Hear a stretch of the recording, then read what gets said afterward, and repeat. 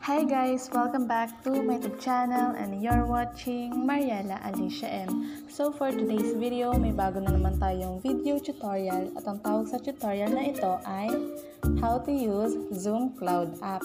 Itong Zoom Cloud app na to, ito yung kadalasan ginagamit sa mga online class or yung mako-communicate mo lang sila through online. So, tuturuan ko kayo kung paano gamitin tong Zoom Cloud app na to gamit ang mobile phone. Pero bago tayo magsimula sa video na to, don't forget to like and subscribe to my YouTube channel and turn on the notification bell so you never miss an upload.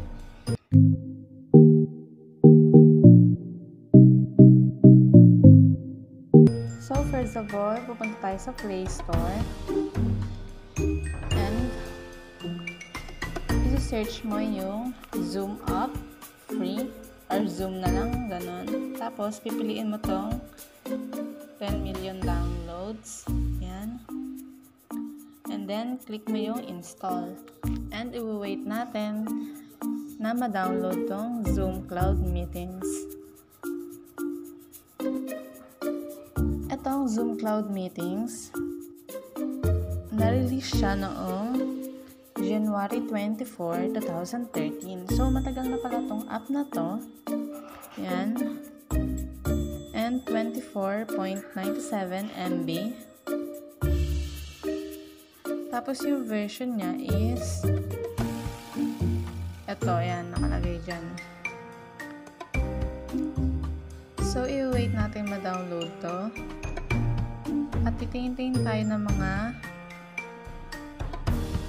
ratings. So, hindi naman siya bad. Ganun. Madami pa rin naman mga 5 star. Madali lang naman siya mag-download, guys. Basta mabilis yung wifi connection nyo or data. Eto, 25 MB. Babalikan ko na lang kayo mamaya kapag na-download na to Zoom Cloud Meetings. Guys, installing na siya. Ito palang Zoom Cloud Meetings na to. Ito yung video call na pwedeng pang maramihan, pang online class talaga siya. Kasi yung sa Messenger, konti lang siya, pero may bago naman sa Messenger yung ganito rin meeting. So, na-download na natin siya and then i-click natin tong open. Syempre, as usual, sign up muna tayo or sign in. Yan. Titingin ka muna dito kung ano yung nandito. Start or join a video meeting on the go. They see what you see. Pwede rin siyang pang text or message. Hindi lang siya pang video call. And anytime, pwede mo siyang magamit kahit nasan ka pa or kahit kailan. I-click natin yung sign up kasi wala pa tayong app dito sa Zoom. And ilalagay natin yung birthday. Yan, click natin December 3, 2002. Yan, set. Lagay mo yung email mo sa Google or Gmail. Yan, yung lagi mo dapat na ginagamit. Tapos, first name. Itong Zoom na to, di pa naman kami pinapagamit ng Zoom sa school, kaya gagawa muna tayo ng fake account natin. Kasi hindi naman ako gumagamit nito. So, tsaka na lang ako gagamit kapag, yan, sign up. Tapos, may magsisend sa email mo ng verification. And then, pupunta ka dun sa email mo. Yan. I-click mo tong, please activate your Zoom account.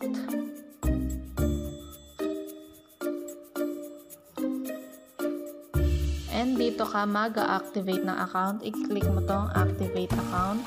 Yan. Kailangan mo may Gmail, guys, kasi dito magsisend yung activation, ganon. I-wait lang natin itong mag-loading. Tapos, are you signing up on behalf of a school? Yes, kasi para to sa mga online class. Kung nagtatrabaho ka pa lang, pwedeng no. Ganun.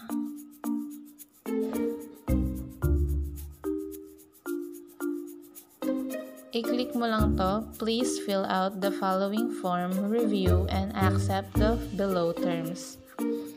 So, ilalagay ulit natin yung first name. Tapos dito, Alicia. Job title, none. School name, ilalagay mo yung school, University of Makati. Email address issued to you by your school.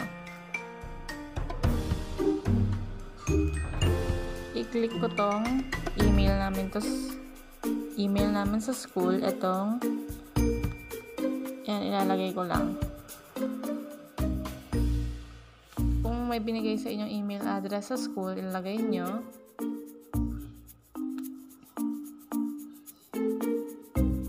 Tapos, i-click natin to. Yan, para mag-check. I agree to use Zoom Education K-12. So,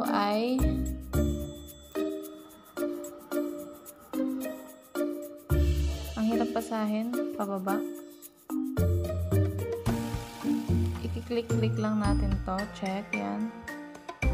So, babasahin, kailangan nyo rin basahin kung gagawa talaga kayo ng real account nyo, ha?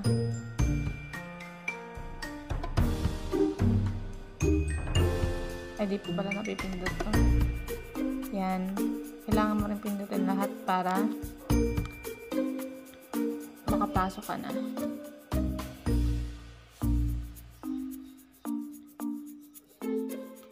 Mariela lang ilalagay. Tapos password.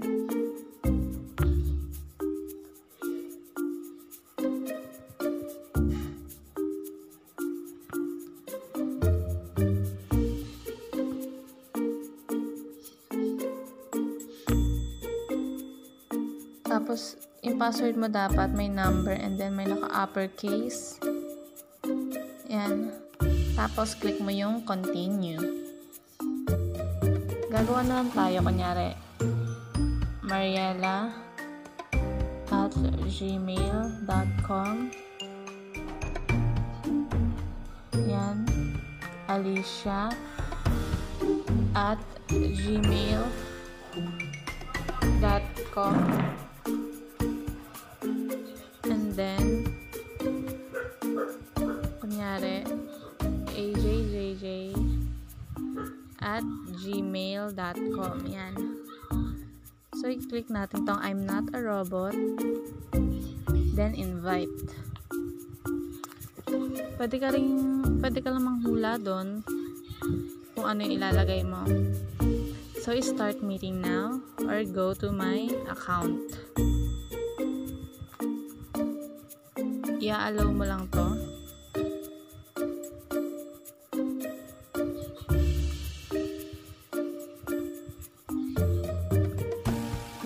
Ito yung meeting ID mo, guys. Pwede mo siyang i-screenshot and then ibigay mo sa mga friend mo na kasali sa meeting. Kung ikaw naman yung host, kailangan mo mag-sign in dito. Yan.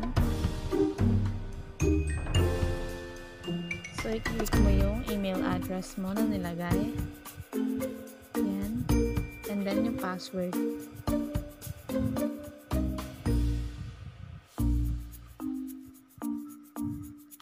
And then sign in.